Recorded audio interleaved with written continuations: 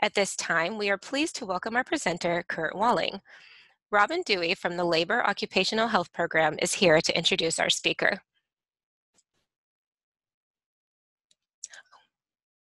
Program. LOHP is a program of the Center for Occupational and Environmental Health within the School of Public Health here at UC Berkeley. Our focus is on working with workers, worker organizations, employers, and others, all with the goal of promoting safe and healthful workplaces for employees in our state. We have several training projects, including one focused on addressing the health and safety issues school employees face on the job, which is called the School Action for Safety and Health, or SASH project. SASH is funded by our state's Commission on Health and Safety and Workers' Compensation. And our speaker today sits on the advisory committee for our SASH project. I am very happy to introduce our speaker, Kurt Walling. Kurt is the Loss Prevention Director for this Shasta Trinity Schools Insurance Group, a Joint Powers Authority, or JPA, in Northern California, consisting of 37 school districts. He's also an OSHA-authorized outreach instructor, a PROACT trainer, an ALICE active shooter instructor, a certified playground safety inspector, and a certified school risk manager. He has an undergraduate degree in business, a master's of public policy administration degree, and a master's of science in education degree. He leverages his 26 years in the military as a paratrooper in the infantry and combat engineers to develop training and safety programs that benefit school employees. We're thrilled to have him here. Thank you for joining us. Kurt? Hi, Robin. Thanks a lot, and I really appreciate everyone's attendance today. So we're just going to go ahead and get right into this. We got about 45 minutes to go over these slides and to listen to a 911 call that occurred during Columbine. So what we're going to go over today, I'll give you a brief introduction. We're going to talk about active shooter policies, and you will all be afforded an opportunity to get a draft active shooter policy in a format that you can modify for your own school district. It can even be adapted for use for organizations outside of schools. We'll talk about ALICE, which is just one of many different types of response protocols for dealing with an active shooter incident. We'll also talk about Run, Hide, Fight. That's the Department of Homeland Security's answer to active shooter incident. We'll talk about different trainings you can do. And then one thing that I really like to stress while we're doing this training is usually this is all about reaction. But we need to be proactive and remember that there's a way to prevent these. And that's actually the very best thing that we can do for our schools, for ourselves, and for our students, and even our families is pay attention and prevent active shooter incidents in the first place. I'll try and give you some resources for that as well. As Robin told you, I am a loss prevention director for a JPA, a Joint Powers Authority. JPA essentially is a nonprofit, self-funded insurance group that is run by a public entity in the state of California. These groups were authorized by the California State Legislature back in the 70s when school districts and fire departments and police departments just simply became too expensive to insure, so insurance companies were leaving the state of California. Since it's nonprofit and self-funded, whenever these organizations experience a loss due to a preventable workplace injury, that money comes right out of their operating budget. And so risk managers are hired for these JPAs to ensure that all these injuries that are preventable and these illnesses that are preventable are in fact reduced just to save the district's money. So that's what I do. I go to my 37 school districts and I teach about 40 different safety trainings, and active shooter training is just one of the trainings that I teach. This whole thing started several years ago when our county superintendent of education asked me to get certified as an ALICE instructor and to start teaching these classes. And since then, we've had several dozen of our school districts do a blended learning approach where they'll go online and take the ALICE online training, and then I'll come and follow that up with actual hands-on scenario-based training at their school site. We can talk more about that later. One thing I have to kind of put out there up front is this isn't a discussion on politics, and we're not going to discuss gun laws or whether it would be helpful to have more guns in schools or less guns in schools. The bottom line is that Bill AB 422 was released last year, which took away a superintendent's authority to allow anyone to have a gun on campus. So the only people allowed to have a weapon on campus is actually a uniformed peace officer. And there's a few other like armored car guards and so on. But the bottom line is we're not going to be able to solve that problem. We're not going to be able to discuss that problem. So what I want to do is I want to just focus on the safety of the employees. Focusing on the safety of the employees it should go without saying that we're also going to focus on the safety of the students, because that's what this all boils down to. When we're talking about safety for students, I'm going to have to talk to you guys about some distressing facts from previous active shooter incidents that have occurred at schools. I do not mean to upset anyone.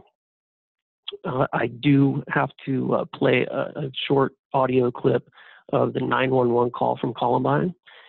Sometimes that's distressing, but you can just mute it. It only lasts a few minutes, and no one is shot. You can't even hear the gunfire, but it occurs in the library. So I just want to make sure that you're aware of what's coming up. One other thing that I like to impress upon students in my classes is that these skills apply everywhere you go, not just to you, and not just to your coworkers or the students at school, but if you think about the recent active shooting incidents that have taken place across the country, many of them occur outside of school, outside of work even. In Aurora, Colorado, a shooting took place in a theater. In Las Vegas, a horrible active shooting incident occurred at an outdoor country western concert. So I really want you to think about this globally, and when you go home, talk to your friends, your family, and your spouse, and discuss ways to stay safe. It's not about being hypervigilant or crazy, but personally, when I go into a restaurant, I don't like to sit with my back to the door. I like to be aware of where the exits are. And these are things you should probably talk to your family about, like I said. So as far as disclosures go, I'm a gun owner. I own several weapons. I spent 26 years in the Army Airborne Infantry. I'm a Ranger qualified paratrooper. I served in Iraq. I've been teaching for many years. I was a tactical officer at the United States Military Academy at West Point. Spent 5 years there. I was regimental executive officer there as well. I was also the department head of the military science department at Simpson University and taught there for 6 years. I earned my teaching credential going through the 6 years at Simpson University, kind of hand in hand, because I knew I'd have to grow up someday and get a real job and get out of the Army. And I hold education and students, whether they're elementary school, high school, adult students, I hold them in very high regard. I take this very personally. I'm also a dad. I'm a father, and I'll tell you right now, I do not like teaching this class. This class to me is troublesome. I as a father and a teacher, it bothers me a great deal that we have to talk about this. So at the end of the day, I review these shooting statistics, and then I buckle myself in, and I just keep thinking that perhaps someday, somehow, through these classes, if I can prevent one injury or one shooting victim, then I've served the purpose that I really intend to. I'm an active shooter trainer, and I do this as often as I can. And I'll tell you, most people, from my opinion, are not qualified to carry a weapon in public. Whether or not they have a concealed carry permit or they're prior military even, I just don't think that having more weapons in public is necessarily a safety factor. It doesn't increase safety. Again, we're not going to talk a whole lot about that. When we get down here to the bottom of the slide, I believe traditional lockdowns are a bad policy. If you look at throughout the historical active shooting incidents, you can kind of see a very clear line of accident, injuries at the school districts being higher when their policy is either they don't have a policy, or when their policy is just to sit down, turn off the lights, lock the door, and just hope for the best. According to Alice, lockdowns came about in the 1970s, and for good reason. In the 1970s, there was a whole lot of gang, 1970s and 80s actually, there was a whole lot of gang activity in Los Angeles. So what would happen is there would be some gangbangers driving up and down the street, shooting at each other, and bullets were flying. And so what would happen is the schools that are in these big, heavy masonry buildings, they turn off the lights, they keep the students away from the windows, they get them down low, and then when the danger had passed, they could go, all clear, they would go ahead and they would turn lights back on and go about their business. That was the lockdown.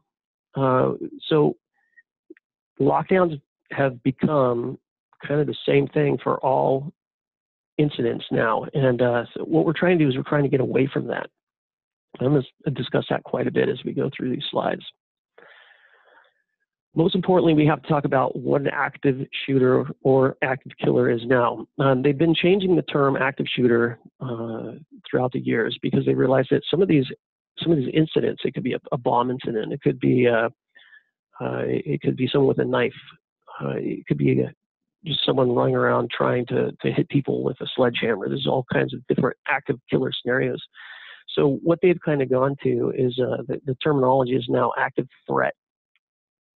So it's up to you and your district and who you deal with on a daily basis as to what terminology that you use. Just don't be confused about what the actual definition of an active shooter is. The definition of an active shooter is someone who is engaged in killing or attempting to kill someone in a confined space. So if you think about that for a minute, and you think about back to the 70s and 80s when there were gang shootings outside of the school and they weren't coming into the school to shoot anyone, that doesn't really meet the definition of an active shooter. Of course, when you start thinking about Columbine and Sandy Hook, that is clearly someone inside your school walking around attempting to kill someone in an enclosed environment. Okay, so two different things.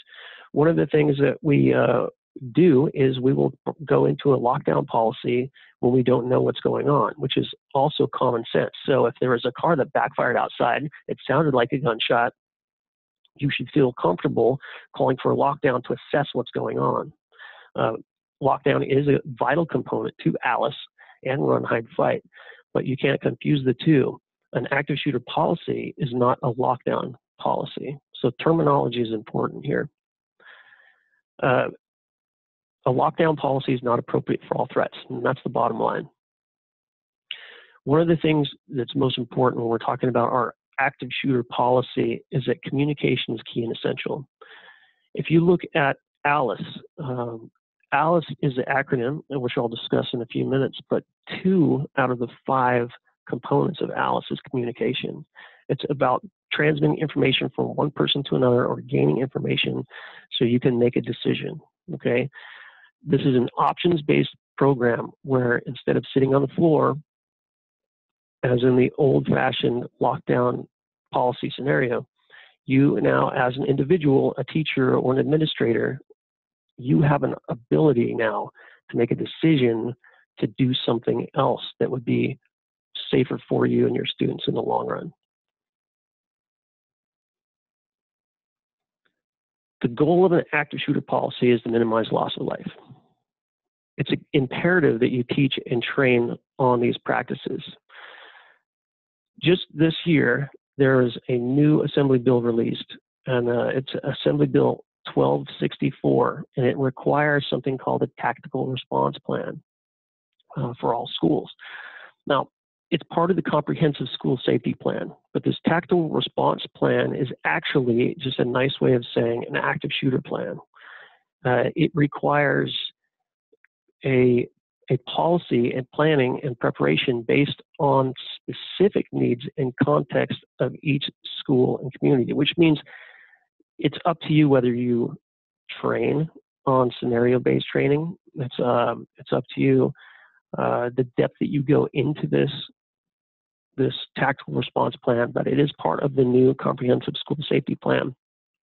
And so it's also can be found in Ed Code 32286 if anyone's curious and wants to look up the exact wording for this.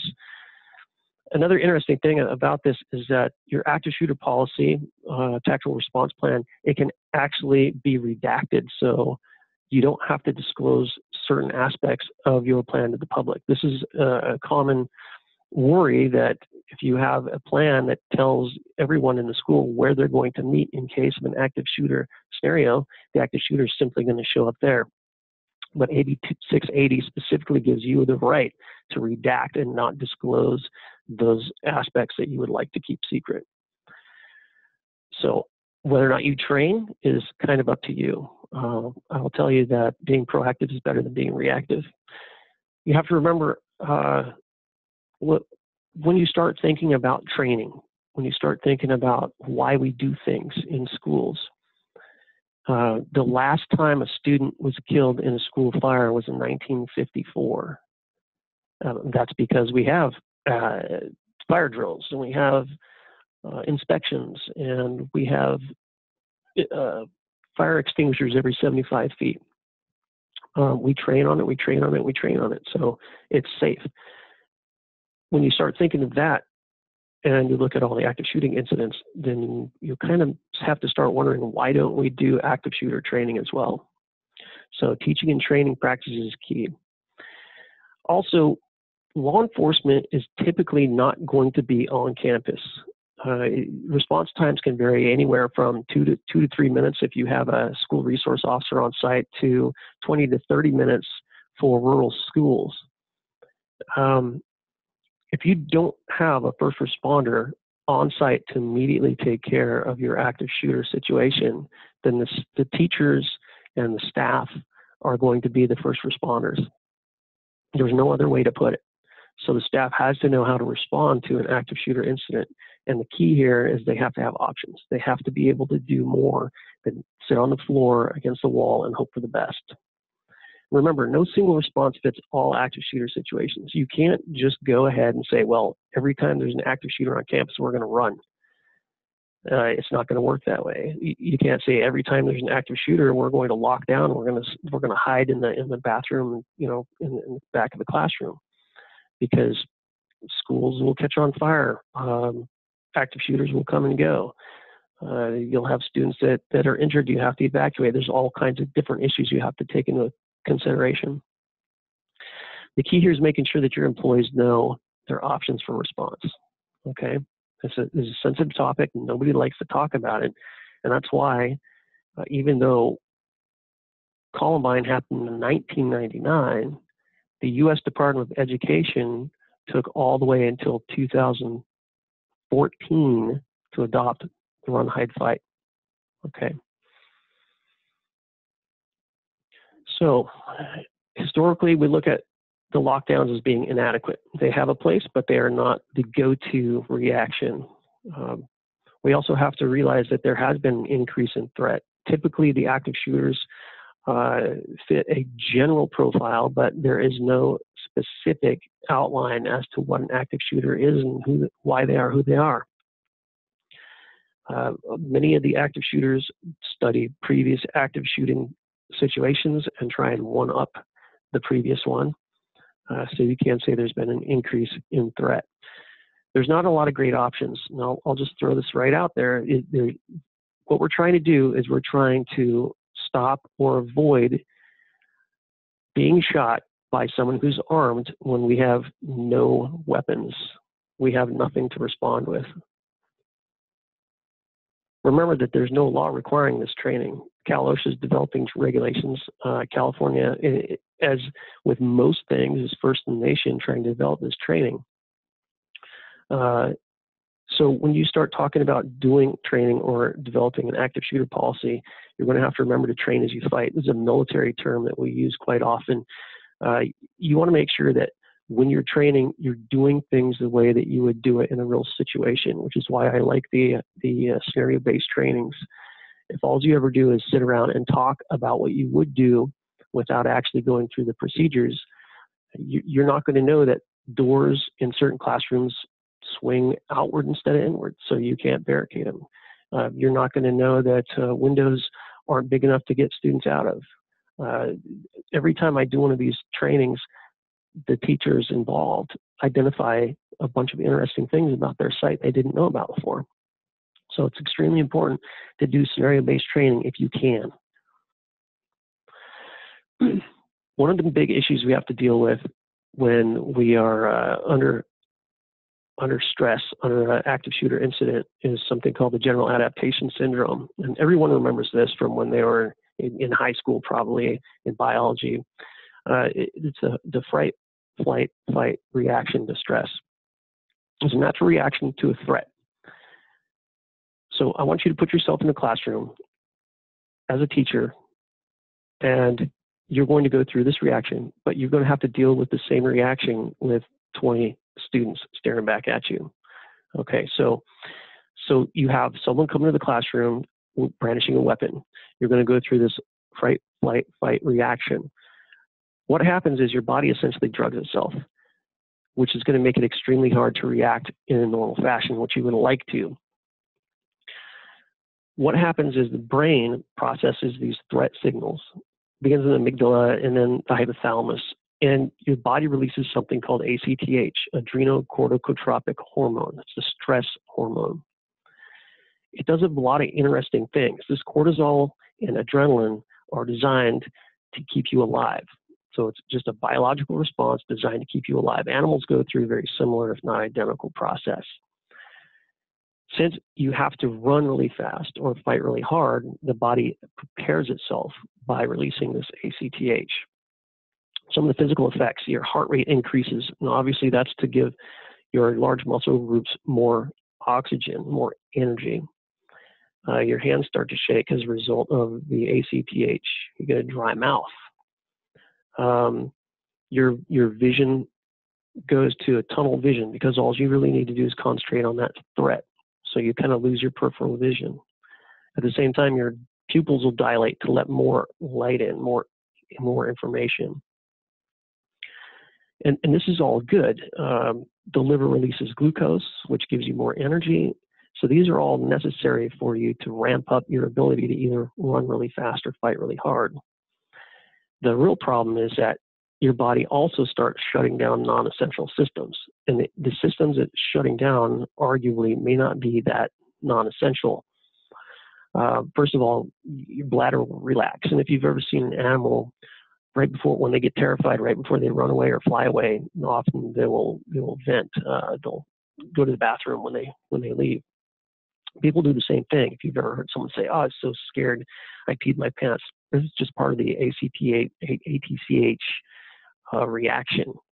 You also have slow digestion. So for some of you, you'll hear when you get threatened, you feel your heart rate increase, and then you get the butterflies in your stomach. Digestion is not required when you're either running really fast or fighting really hard to deal with that threat. So what's happening is blood's being shunted away from your stomach and your digestive tract. Your hearing actually diminishes as well because it's not an essential function when you see a threat right in front of your face. This is, you can deal with all these things. The real problem, though, is that your prefrontal cortex starts to suffer a little bit. The prefrontal cortex is where the higher level decisions are made in the brain. Well, you don't have to make higher level decisions.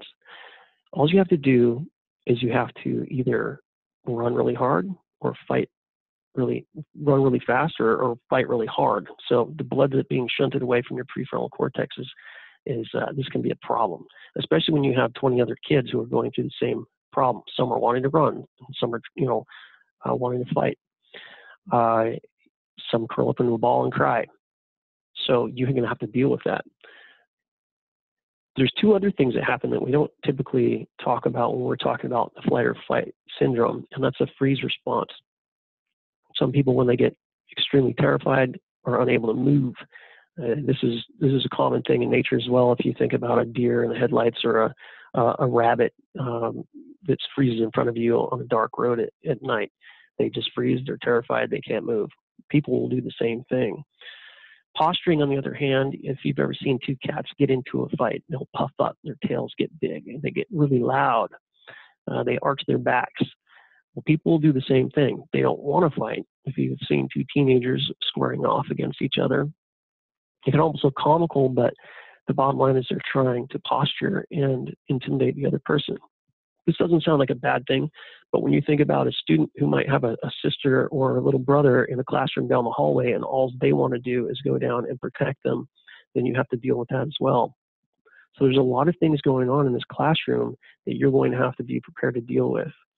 There's 3 methods to control this internally. They're not foolproof, they're not fail-safe, but if you can do this when you start feeling your heart beating or your stomach starting to get those butterflies inside, then you'll have a better chance at getting some blood back to your prefrontal cortex and making some higher level decisions that make sense. The 3 methods of self-control. Number 1 is breathing. In the military and in professional sports teams, fire, police, they teach a method called 4 and 4s. You want to use diaphragmatic breathing, which means your stomach goes out when you breathe in, not your chest. And you breathe in and count to 4. So you count 1,000, 2,000, 3,000, 4,000 as you're breathing in, and then naturally breathe out 1,000, 2,000, 3,000, 4,000. And you do that 4 times. While you're breathing, you're counting to yourself. So the combination of this rhythmic breathing and the counting takes your mind away from the stressful incident and also starts to flood your brain with a little bit more blood, okay, more oxygen. The second thing you do is called positive self-talk. Most people have something that they tell themselves when they start getting in a stressful situation. And in my classes, I like to find out what those things are. Sometimes it's as simple as, you got this, or this will be over soon. I used the example, my girlfriend repeats her social security number to herself, which I thought was kind of funny, but she's a numbers person and she was also a paratrooper, so she's used to dealing with stressful situations. What the key here is positive self-talk and getting your mind again off of this stressful incident, okay? The third thing is called grounding. Most of us who have given a presentation in school have dealt with this and you didn't even know it.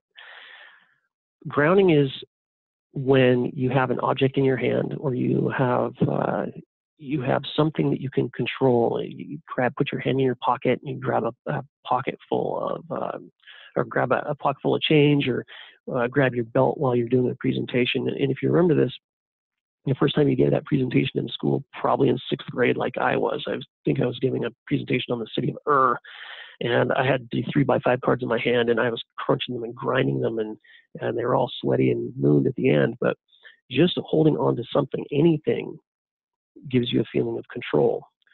The stress typically results in the feeling of loss of control. So if you can control something, even a pen that you click repeatedly, or again, like holding your belt, it's going to give you some feeling of control over the situation.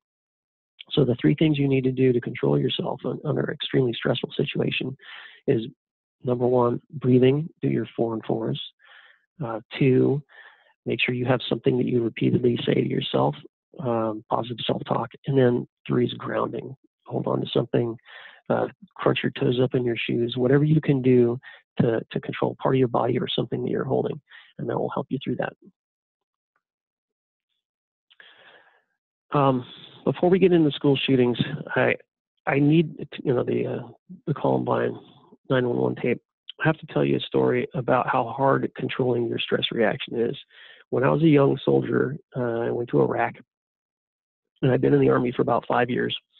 And we were in a place called Zakho, and we were way out in northern Iraq near the border of Turkey, and it was a pretty secure area. And at that point, we were only required to wear a physical training uniform and carry an M16 with one magazine. We had Spanish paratroopers on the perimeter pulling security for us, and so we could do physical training in the evening and kind of do what we wanted to do. One particular night, it was a nice, hot, dry evening. It was dark outside, and I walked across the compound to a row of latrines on the perimeter, and was inside the latrine when I heard some firing. So being a naturally curious paratrooper, I stepped outside and I saw a bunch of red tracers going out and green tracers coming in. So we were being attacked, and I was watching these tracers thinking, wow, that's kind of cool. They're pretty, it's kind of like fireworks, and I'm watching these tracers fly through the air when all of a sudden a bunch of bullets hit a corrugated steel building that I was standing next to, which was very loud, and sparks flew. And I thought, you know what, this isn't all that smart to be standing here admiring this fireworks show. So I got down and I crawled over to the lowest, the low concrete base of this building, and I hid there for a while until the firing subsided. And then I ran back across the compound to the main building where the other soldiers were already starting to kick out the windows and return fire. So we went through this. No one got hurt, fortunately. And then the next day I was sitting around with my friends kind of discussing what had happened. And I realized that despite all the training I'd had, I was not prepared for that action. And I walked out and watched the fighting start. I'd already been in the Army, like I said, for 5 years, and I was in charge of soldiers in a combat zone. So just be aware that if something like this happens, oftentimes a school shooting is going to be an unbelievable event. You're not going to want to accept what's happening, and then when you do, you're likely not going to react the way you would like to, which is why it's important to remember those 3 things you can do when you're placed under that stressful situation. So what I'd like to do now is I would like to go ahead and I'd like to play 911 recording. This is Patty. She was an art teacher at Columbine. She was walking around the school and heard a bunch of noise outside, which she at first thought was a senior prank. She walked out to the double doors with another student, and as she approached the glass doors, the glass exploded from the shooters shooting in towards the school. She got shrapnel in her shoulder, and she and the student ran down the hallway, alerting other students, and she ended up in the library with 52 students and 3 other staff members. So let's listen to what Patty had to say to the 911 operator.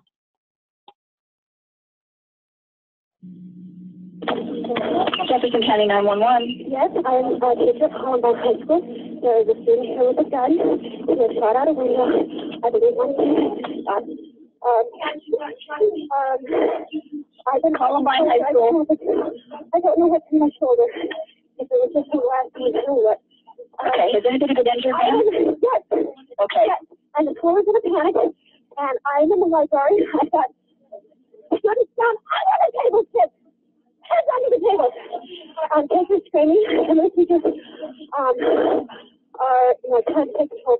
We need to be careful. Okay, we're getting them there. Who is the student, ma'am?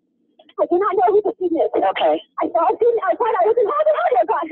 Okay. I was on Harvard. I saw a guy. I said, what's going on out there? And he said, oh, it's fine. He said, he called me a joke. I said, well, I don't think that's a good idea. And I went, well, he's not kind of confused there. What was going on? He pointed the gun straight at us and shot. And my God, the window went out. And the kid standing there with me. I think he got hit. Okay. Something in my shoulder. Okay.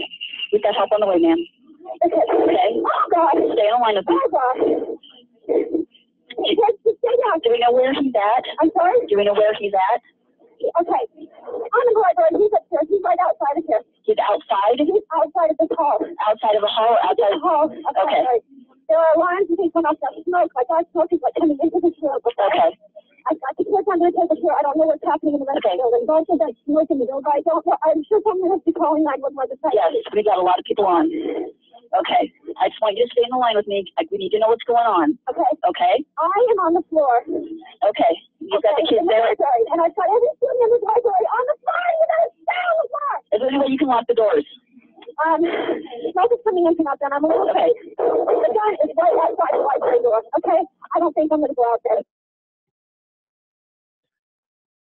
So when you listen to poor Patty, you can definitely hear the stress in her voice. She's having a stress reaction, but she's actually doing an excellent job at communicating what's going on with the 911 operator. The one thing that you hear her repeatedly say is, "Get on the floor, students stay on the floor." She was on the phone with 911 for 4 minutes and 10 seconds before the shooters entered the library. And out of the 12 people killed in Columbine, 10 of those were in the library. The students came in and began shooting the students, walking around, telling the jocks to stand up. And other students would try and protect their fellow students. Some actually engaged with the shooters. One tried to attack one of the students or one of the shooters and was killed. Some of the students talked to them as friends, and they let one of their friends walk out of the library. The interesting thing is that while this went on, there had been an open and unlocked door in the back of the classroom. So for the 4 minutes and 10 seconds that they had before the shooters entered, they could have gotten everyone out of that classroom or out of that library. The issue here is that after the fact, we can look and we can say, hey, look, Patty did a terrible job and she should have just gotten everyone out. But you have to understand that this was a typical reaction to an active shooter event. The teachers were taught, put people on the floor, put people under desks. And that's exactly what you do if that's what you've been trained. The students that walked out and the students that ran survived. There were over 400 students in the cafeteria when the shooting started. And in fact, the attack was supposed to be initiated with 2 large propane bombs in the cafeteria, which would have killed the majority of those students. Fortunately, those didn't go off. But a teacher that realized what was going on early evacuated every single student from that cafeteria before the shooters came in, and they all survived. So what we have to do is we have to make sure that we're giving those options to our employees. We're not training them to follow the old, outdated lockdown procedures. Let's talk about Sandy Hook for a minute. Sandy Hook was a terrible situation. Everyone remembers the day it happened. Basically what happened is the shooter accessed the school by shooting through a brand new security window and door access that was in place to protect against active shooter incidents. And so the idea was the person would have to come and ring in, and they could look out with a camera and decide whether or not to let this person in. The shooter knew that, shot through this security glass, reached in, opened up the glass, or opened up the door and came in. The first 3 people that came out to see what was going on was the principal, assistant principal, and school psychiatrist. They stepped out and he shot all 3 of them. That set into motion a series of events, including teachers attempting to hide the students in classroom bathrooms, hide them under desks. One school or one classroom, the first one on the right as the shooter came in, had actually left a piece of black paper over the small window in the door. And so from a previous active shooter practice, and he passed that doorway probably thinking that there was no one in there. The unsettling thing about this is that most of the students that were shot numerous times, and along with the same theme as at Virginia Tech, is that most of them were shot fatally in the chest or in the head, which will tell you that they were easy targets. They were sitting on the floor. They weren't moving. They were hiding instead of running. When you talk about Virginia Tech, the shooter shot 2 students in a dorm and then went to a 3-story building on campus where he chained the main entrance shut with a bomb, with a sign on the door that said that if these doors are opened and a bomb will go off. And he went upstairs to the second floor, and he walked up and down the hallway looking in the classrooms. Later, students said they thought it was strange for someone to be looking in the classrooms because it was late in the semester and they should already know where they're going. But what he was actually doing is he was looking for a classroom with the most students in it, to pick a classroom with a lot of easy targets. The first classroom that he went to, he killed virtually everyone in that classroom. They had no reaction time. And then the second classroom he went into, he shot 6 and wounded less. And then from there on, every classroom that had had a chance to barricade the doors, there were fewer students shot and wounded in those classrooms. And one classroom actually had barricaded the door with a heavy table, and every single student jumped out the window and everyone survived. The interesting thing in some of these situations is you'll have a teacher holding the door shut and they typically get shot and injured or killed. So barricading is an important way, an important opportunity for you to keep that shooter from coming in, or at least slow them down.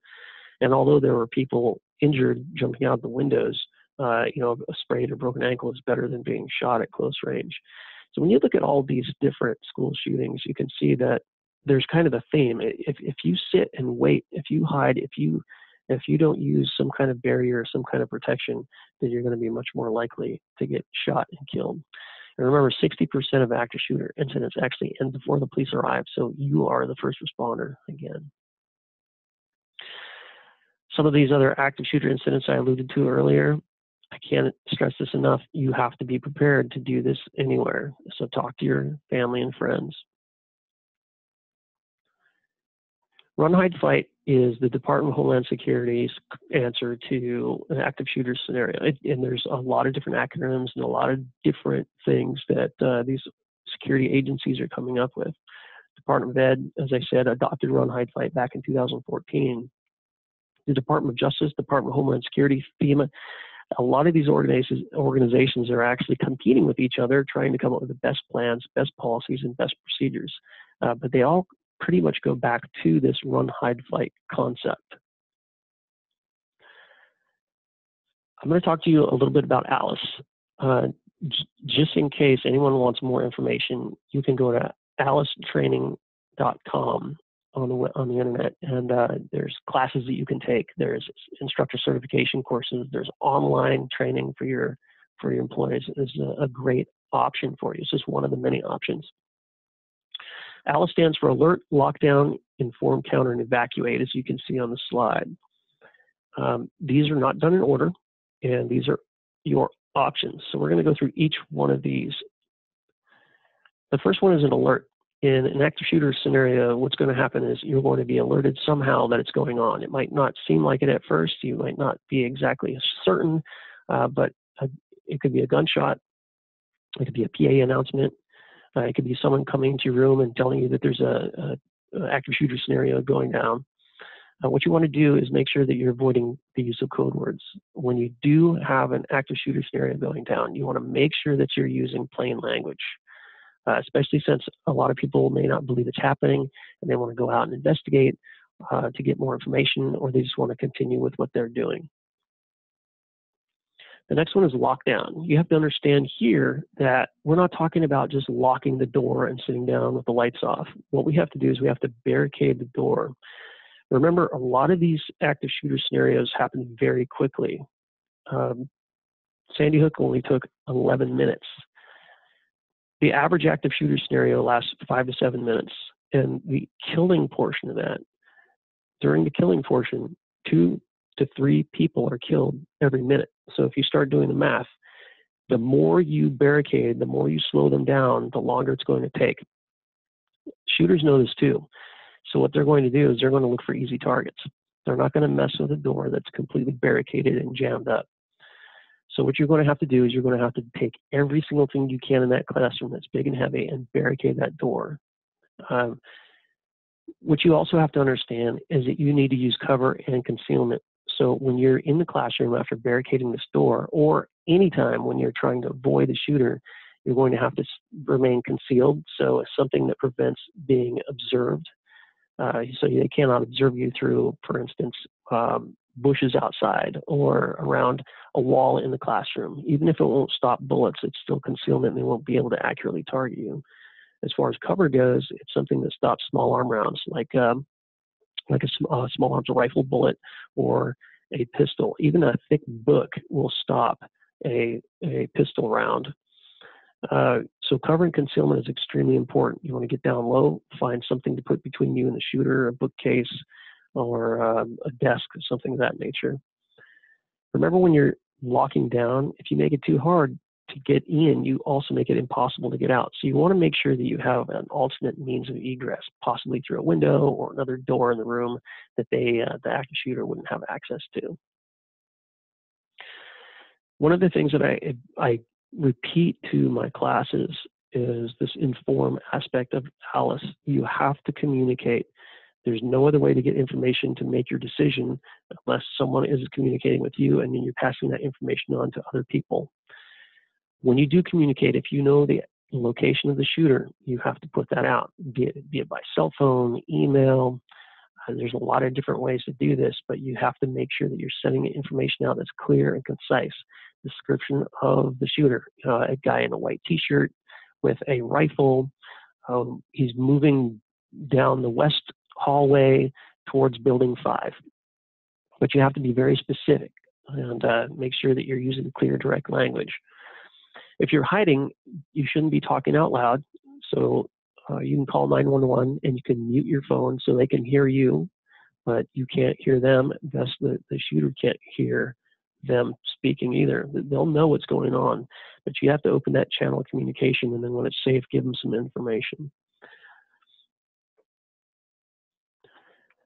The biggest thing that we'll have to deal with is the questions about a counter. Why would we counter? Why would we want to fight? We're not going to teach people how to fight. Really, what we're trying to do is we're trying to disrupt their ability to target us.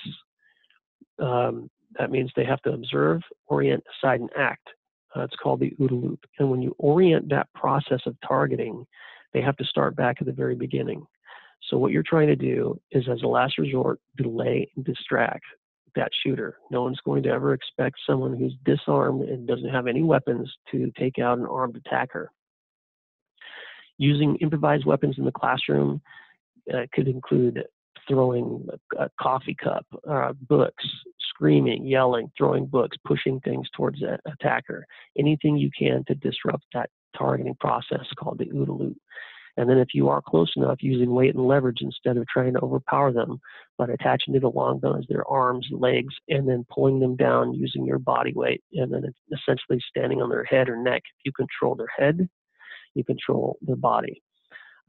What you're really trying to do here is you're trying to give the students an opportunity to run.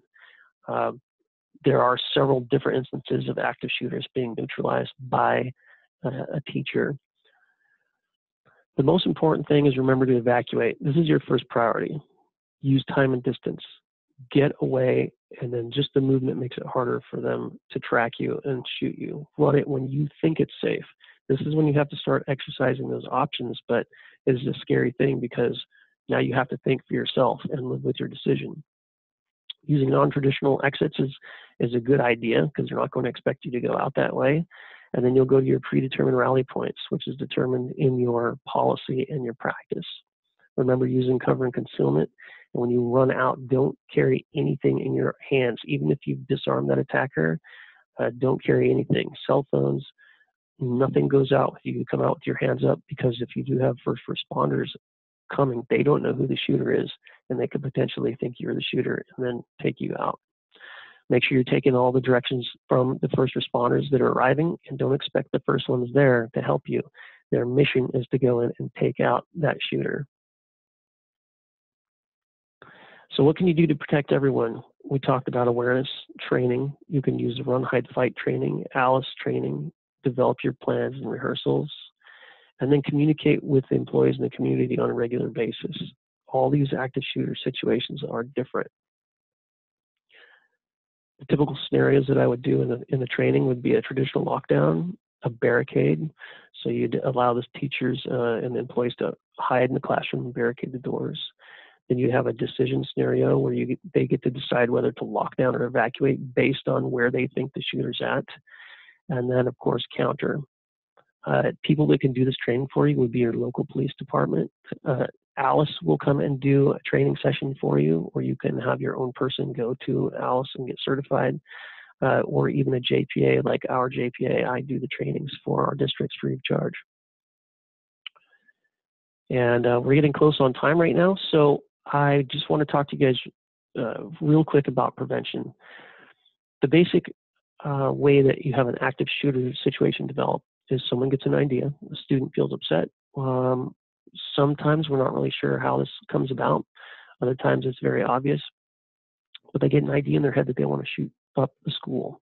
They plan anywhere from 2 days to 14 months. So someone doesn't just get angry and that same day come back and shoot the school up. These usually take a long time to plan.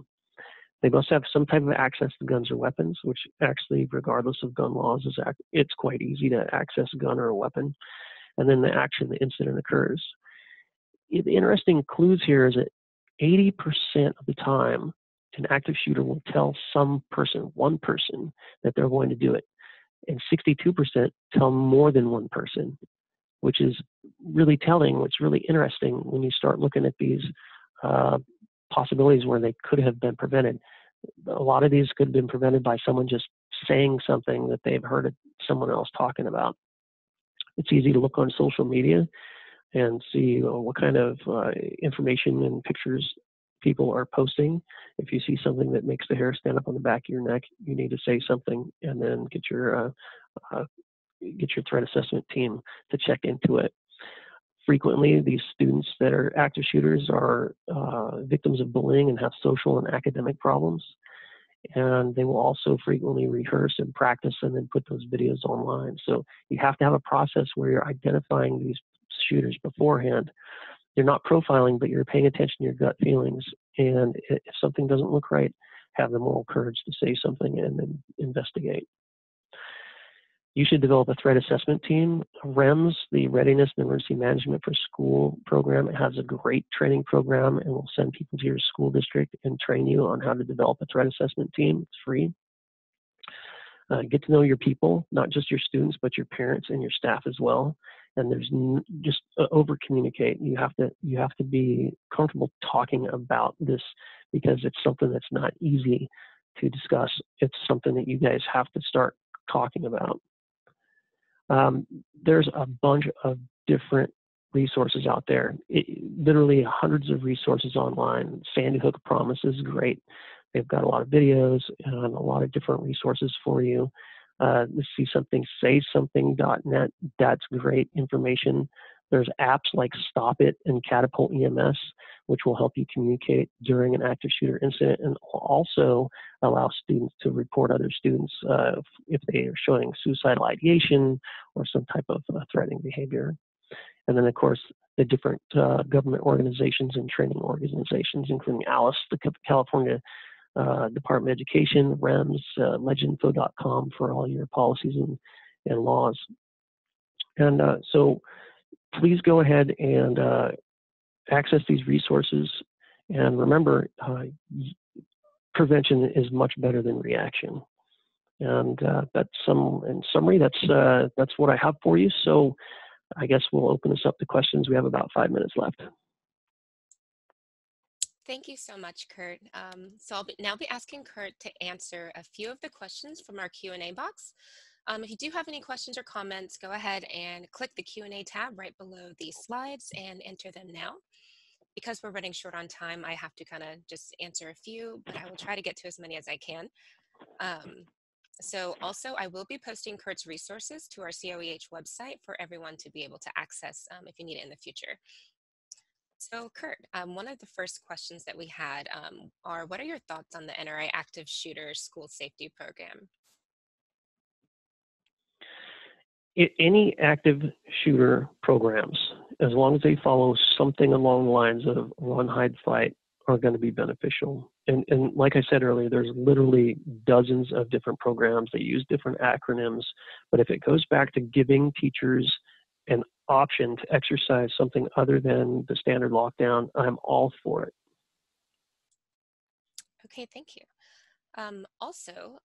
I have a question here asking, what examples of mass notification systems have been used in some of the schools that you serve, such as text or sending alerts to mobile devices? Great. Now, I'm not obviously getting paid to do any of this, and I can only tell you what I've seen our schools use. Catapult is a really good app from what I've heard. I've seen a demonstration of it at one of our larger school districts, and they're thinking of starting that. And you got to remember, when we're talking about preparing these tactical response plans or active shooter plans, it's going to be based on specific needs in the context of each school and community. I have school districts that don't have enough money for a PA system because they're single school districts out in the woods, and they literally use a megaphone. So you're going to have to use whatever resources you have available. Apps are great. Remember, not everyone's going to have a cell phone or have access to a cell phone. And then during these incidents, cell phone towers will go down. So at Tehama, for instance, they used VoIP, so voice over internet, to call out because all the telephone lines were jammed. It's going to be up to you, your board, and how much money you guys have to decide what kind of apps and resources you're going to be able to use. Okay, thank you. Let's see, one more is, do you have any idea of maybe current grants that are working on providing school safety? There are free things online. I'll tell you that, like REMS, for instance, if government programs like REMS existed everywhere and that you could just tap into them, you guys would be just saving money left and right and answering the call here for safety.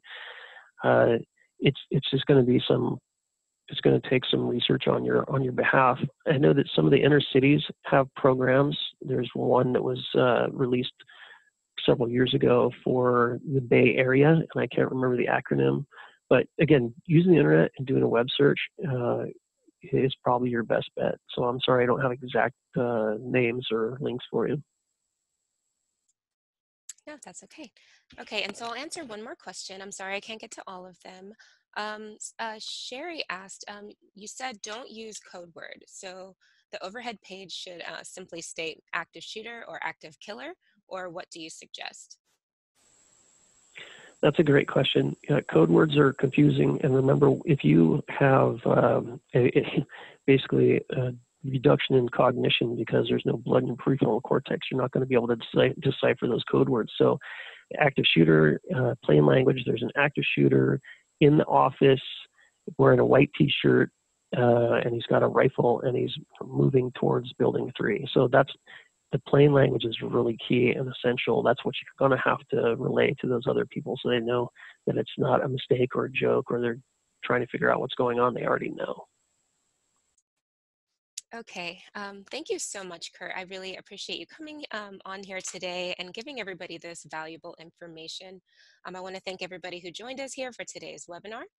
The COEH hosts webinars on the first Wednesday of every month from 12 p.m. to 1 p.m. Pacific. Next month, we'll be joined by Alan Barr, who will be presenting on respirable silica dust exposure during drilling into concrete. We've also recently launched a new ergonomics webinar series in cooperation with NIOSH education and research centers throughout the country. These webinars take place on the third Wednesday of each month.